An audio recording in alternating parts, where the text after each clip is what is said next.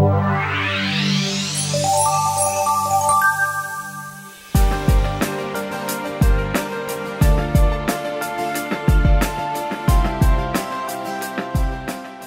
aScope 4 RhinoLaryngo endoscope is a flexible, high-quality, single-use rhino-laryngoscope. It is sterile and easy to use right out of the package. The aScope 4 RhinoLaryngo comes in two configurations, Slim and Intervention. The RhinoLaryngo Slim has a 300 mm long insertion cord with a diameter of 3 mm. It features two LED lights and a CMOS camera at the distal tip of the cord. The RhinoLaryngo Intervention's insertion cord is 350 mm long with a diameter of 5 mm. It features the same LED-assisted CMOS camera on the distal tip, but also offers a 2.2 mm working channel for passing tools and endoscopic accessories up to 2 mm in size. Additionally, the handle of the Intervention has a suction button, suction connector, and working channel port, which allow for the installation of fluids and the insertion of endoscopic accessories like forceps and brushes. The Intervention comes packaged with a luer lock introducer, which facilitates the introduction of forceps and other endoscopic accessories. Before using the aScope, visually inspect the pouch to ensure the seal is intact. Open the pouch carefully and remove protective elements from the handle and insertion cord. Check to make sure that there are no rough surfaces or sharp edges which may cause harm to the patient. Connect the aScope to the A-view by aligning the blue arrow on the white male connector into the corresponding blue female connector on the A-view. Press the power button on the top of the A-view once and verify that a live video image appears on the screen by focusing the distal end of the aScope towards an object.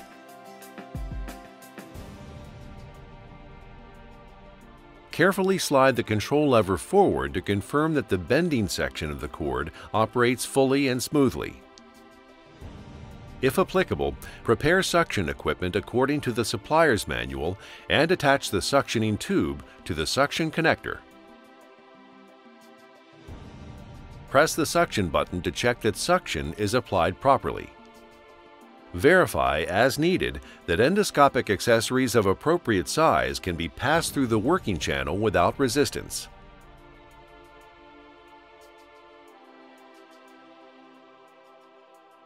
To begin a procedure with the aScope 4 RhinoLaryngo, lubricate the insertion cord to the gray mark using a medical-grade lubricant. Take care not to get any lubricant on the tip of the camera. Holding the handle of the aScope in either hand and guiding the insertion cord with the other, advance the cord into the patient's nose following standard procedures. The control lever is used to flex and extend the tip of the aScope in the vertical plane.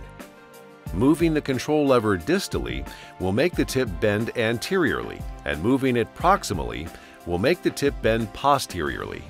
Rotating the handle controls horizontal movement.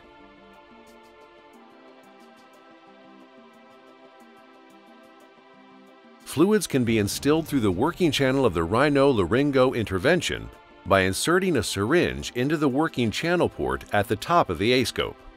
When using a luer lock syringe, make sure to utilize the included introducer. Insert the syringe completely into the working channel port or introducer before instilling fluids.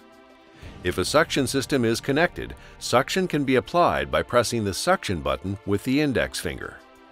Make sure to not apply suction during the installation process, as this will direct the instilled fluids into the suction collection system. To expel fluid left in the channel, flush with 3 to 4 milliliters of air. When working with an endoscopic accessory, make sure to select one 2 millimeters or smaller and inspect the accessory closely before using it. If there are any irregularities in operation or appearance, replace it. Insert the accessory into the working channel port and advance it carefully through the working channel until it can be seen on the A-view monitor. After the procedure and before withdrawing the aScope, ensure the control lever is in the neutral position. Slowly withdraw the aScope, checking progress against the live image on the A-view.